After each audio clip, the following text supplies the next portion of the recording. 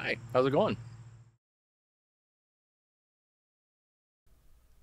So many things these days have built-in lithium batteries. By their very nature, batteries have a limited lifespan. So what do you do when the battery eventually dies? In some cases, there's not much you can do, so the product is basically disposable. But in more cases than people may realize, the batteries can actually be replaced. I wanted to start pointing out cases like this because not only could it save you some money, I also think we should try to get away from the throwaway mindset when possible. I'm not judging anyone for not wanting to bother with a repair like I'll be showing. You have to do what works for you. But in many cases, it is possible to replace a battery, even if it isn't super easy, and I wanted to do my tiny part in letting people know, and maybe even making them feel more comfortable trying something like this.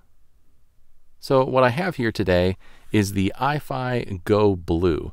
It is a Bluetooth headphone amp that lets you use wired headphones wirelessly with any Bluetooth-capable device. And even with this tiny device, you can replace the battery. And I want to give iFi credit here.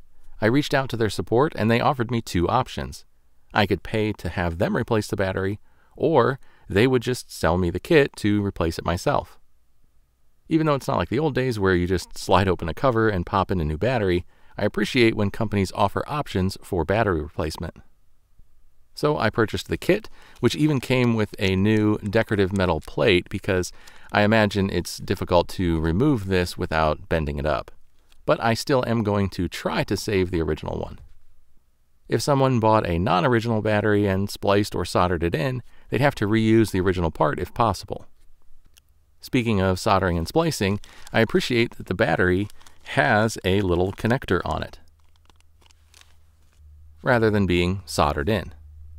This suggests not only a design choice made toward repairability, but it does make replacement much easier once you get the case open. It also makes the replacement more doable for average folks without having to buy specialty tools like soldering equipment. So that's a definite benefit to the design, and a benefit to buying the original battery versus buying an aftermarket one. But even if you buy an aftermarket battery, swapping the connector from the original battery to the new aftermarket one is still likely going to be easier for most folks than soldering a new battery directly to the board. So let's get this thing opened up and get this battery swapped out.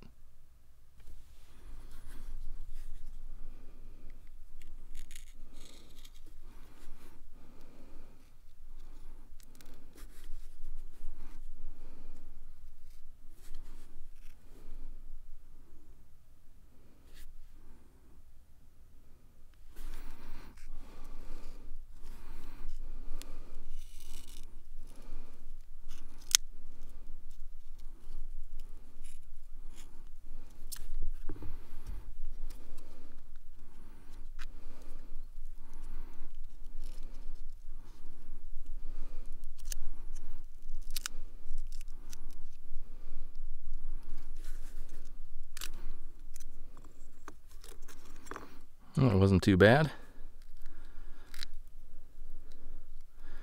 And I think with a little cleanup and a little double-sided tape, I could definitely reuse the original.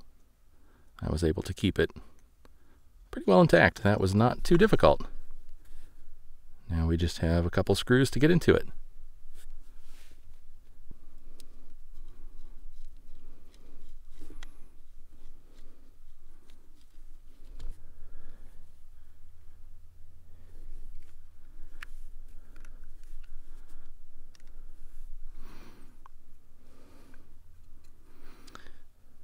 That was actually remarkably easy.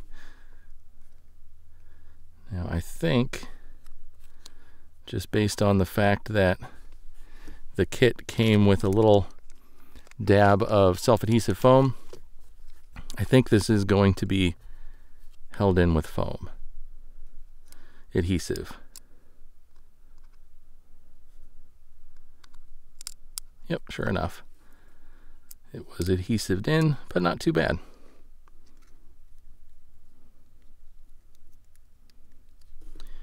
The original adhesive. And here is the original battery.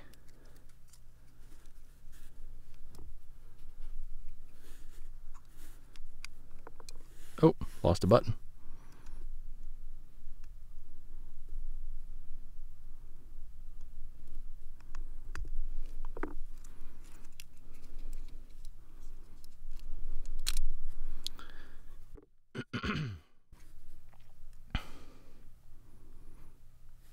Easy peasy.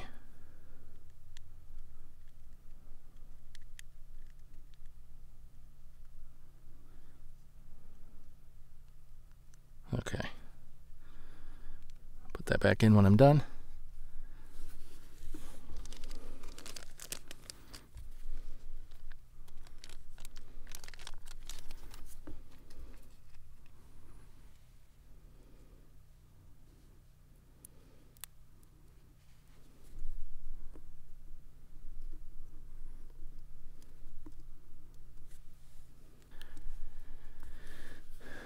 Now, it doesn't seem like there's as much cable on the new battery, so it's kind of designed to go in a little bit different, but that's okay. Plugged in easy. Go ahead and peel the foam. Sticky.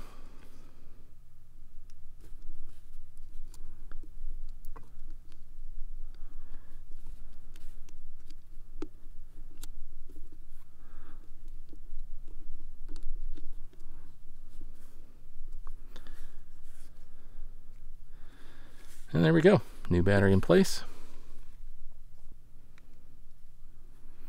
Power button back in place.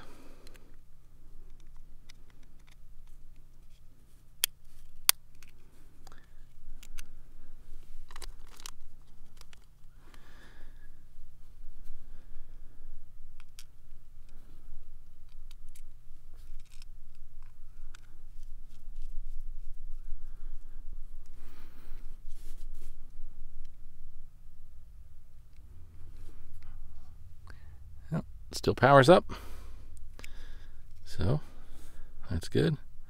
Power it back down, and this should just be, I'll probably put new glue on this at some point, but probably still enough on there at the moment to hold it on there, so good enough for the moment.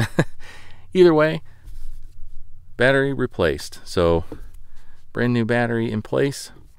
And that really wasn't all that difficult. And with a lot of devices, it really isn't that much more difficult than this. That's not to say there aren't plenty out there that are extremely difficult or really just not even practical to replace a battery. But if you do have a device like this, and the only thing wrong with it is that the battery just doesn't last anymore, rather than just pitching it or even recycling it, hopefully, maybe it's worth looking it up to see, is a battery available and what is the process for replacing it, because it really might not be that bad. So that's it, kind of a short one today. Hopefully that was interesting or helpful. If you have any questions, let me know. And as always, thanks for watching. Take care.